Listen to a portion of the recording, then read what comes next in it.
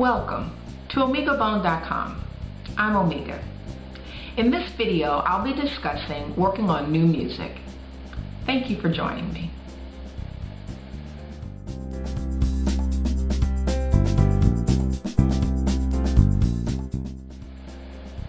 When taking on a new piece of music, the first thing and the most important thing you have to do is to move the ego out of the way.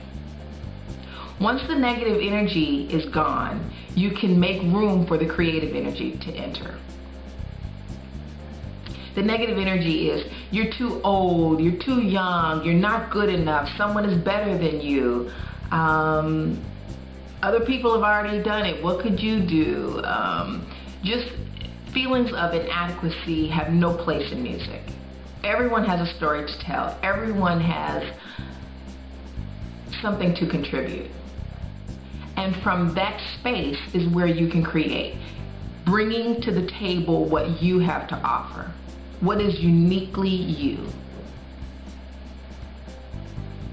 Sometimes you won't have anything to say for a piece of music, and in that case, then don't perform that music. Don't do anything to it. If everything that has to be said from that piece has been said, you don't have to reiterate it. But if you can bring something new to the table, by all means, do that.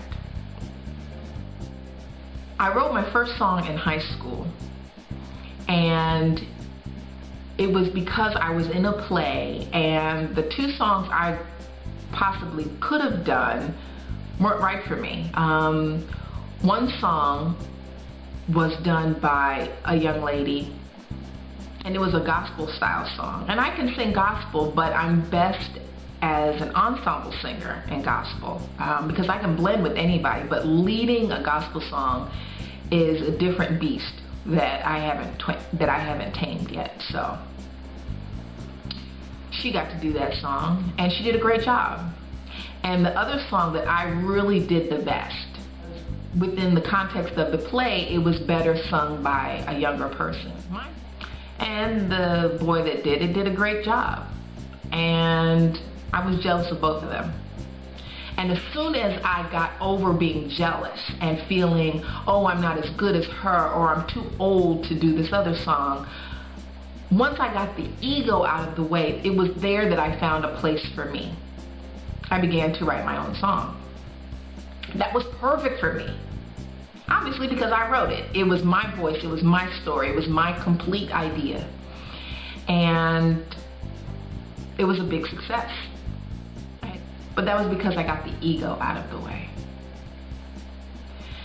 Likewise, when you perform music that's already been created by someone else, you still have to get the ego out of the way, because if someone else wrote it, it's not going to be your story.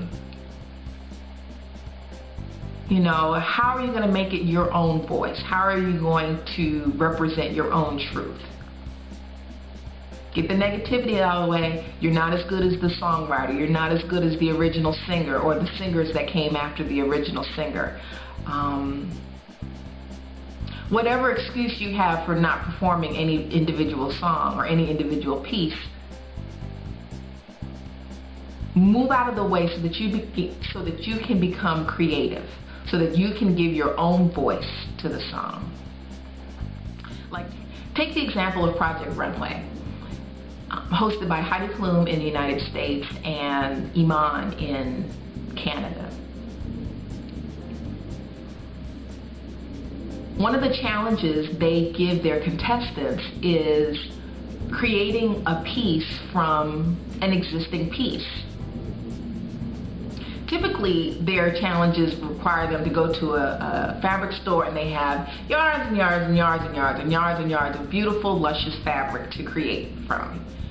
But to really challenge them, they ask them to take a pre-existing piece and make it into something that's their own style, that's their own voice, that's their own creative expression. And that's far more difficult. So what do they have to do? They have to break the piece down into its components. Take apart the sleeve, take apart the lapel, take apart the buttons and the lining versus the outer fabric, to see everything that they have available to them. And it's only there and then can they figure out how to make something new out of those existing pieces. And that's what you have to do as a singer. You have to take apart the music. You have to take apart the lyrics to see what's there. What can you do with what is there?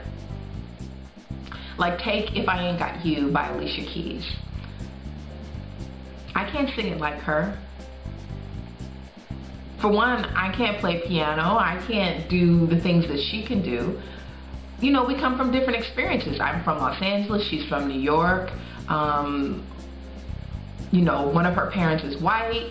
Both of mine are black, but one of my parents is an American. So I have a different experience. Now, when I perform the song, there's going to be some similarities because we are both women, we are both artists, we are both American. So there's going to be some similarities, but I have to find what's true for me. And how do I do that? I break it down to the smallest component. What are the words saying to me? Some people live for the fortune, some people live for the fame, some people live for the power, some just live to play the game. You know, what does that mean to me? Who am I talking about? Do I know a specific person for each of those phrases?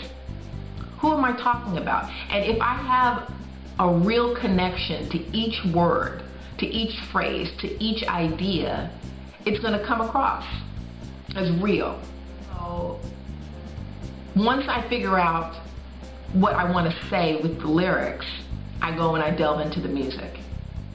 I do everything I possibly can on my own so that when I come to the table to work with someone else, my ideas are formed as much as possible so that I'm not drugged into a direction that I don't necessarily want to go in. So in closing, whether you're working on a piece from scratch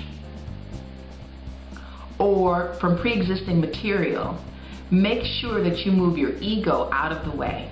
Move the negative energy out of the way so that the creative energy can come down and guide your work.